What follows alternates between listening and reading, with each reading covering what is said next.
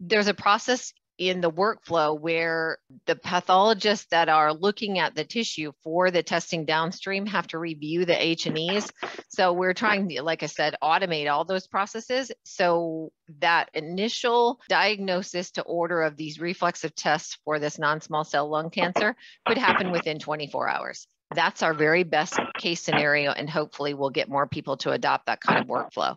Certainly, we know here in the laboratory that oncologists are waiting for that diagnosis for these patients that they're treating.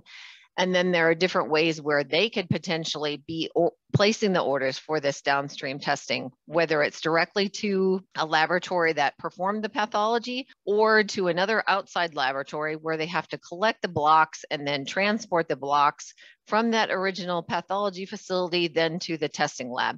So there are a lot of different steps in the process that will add turnaround time for these patients. And we're just trying to look at this globally and improving on all those steps so we can get those actionable results to the patients as quickly as possible.